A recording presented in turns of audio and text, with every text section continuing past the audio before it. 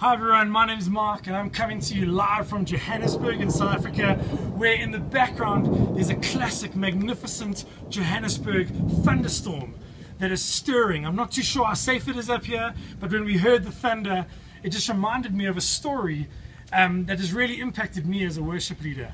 I remember attending the most magnificent fireworks display called Starlight Classics in a beautiful park with a view forever.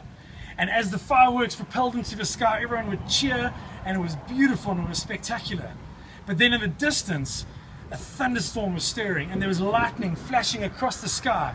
And it got so dramatic that eventually the fireworks would go into the sky and everyone was, nah, that's pretty ordinary. But then the lightning would flash straight after it and the whole crowd would just erupt with applause.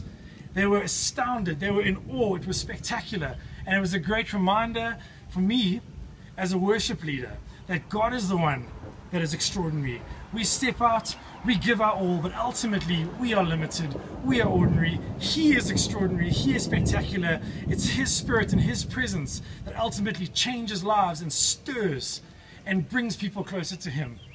So just a great reminder as we lead worship is that in every way we want to do it in a way that's creative and beautiful, but ultimately we want to do it in a way that directs the attention to the magnificent one, Jesus Christ. Thanks. See you soon. We better get out of here.